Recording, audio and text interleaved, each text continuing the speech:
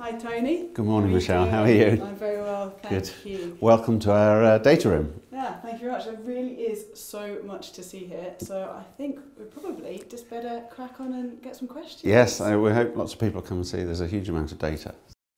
I know a lot of people here were quite heavily involved in the Sea Lion project when the exploration phases were going on, and originally I gather we were promised a start date for all of this, which was actually a couple of years ago. Can you just tell me a little bit about why there has been this delay?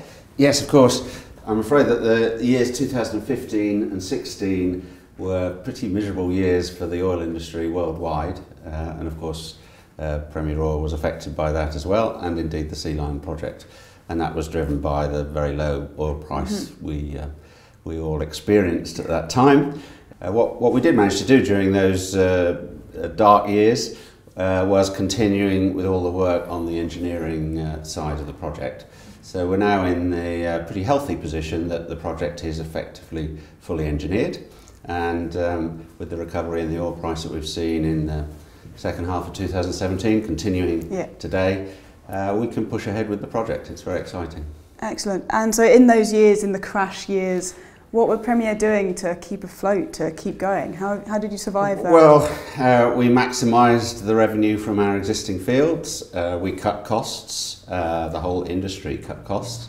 And actually that's put us in a pretty healthy position today as oil prices have recovered. You mentioned existing development, and there's one existing development in particular that I would like to talk about briefly, and that's the Catcher field in the North Sea. I understand that the Sea Lion project here is going to be almost a carbon copy of what's been going on there. Yes, Sea Lion's a little bit bigger than Catcher, okay. But from an engineering point of view there are many similarities. It's a floating production vessel.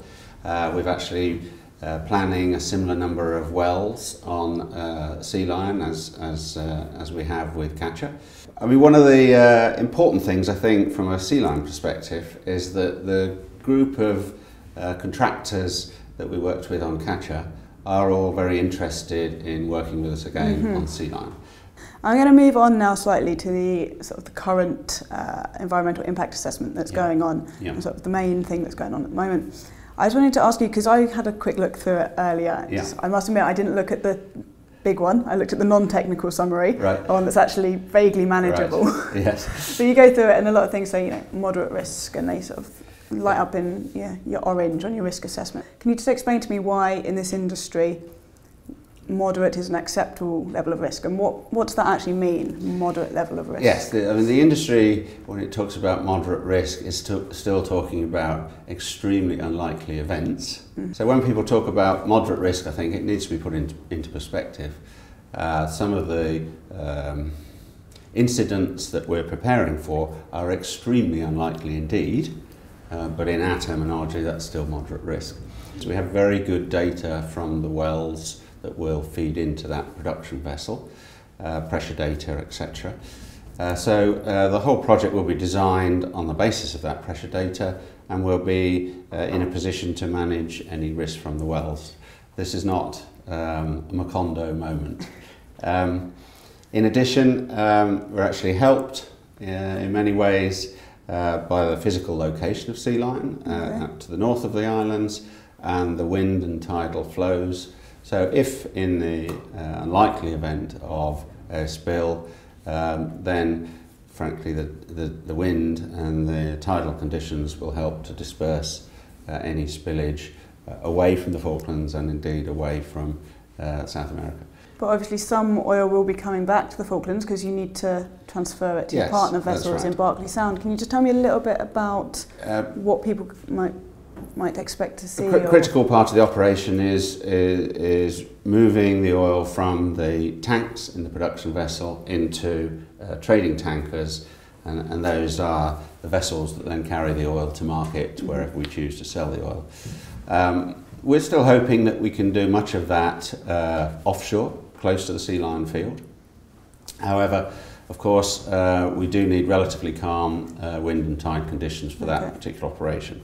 So there will be occasions on which what we'll do is run a shuttle tanker into Berkeley Sound, and we'll then transfer in the Sound oil from the shuttle tanker into what we call a trading tanker, which is a global tanker. Excellent. And lastly, for now, I understand obviously Sea Lion is Sea Lion 1, isn't it? So there is more to come. Can you just tell me a little bit about how long you expect this first Sea Lion project to run, and then what can we expect to see with Sea Lion Mark II?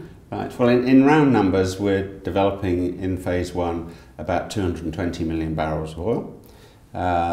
We have discovered, along with our partners over a number of years, something like 500 million barrels of oil in the North Falklands Basin.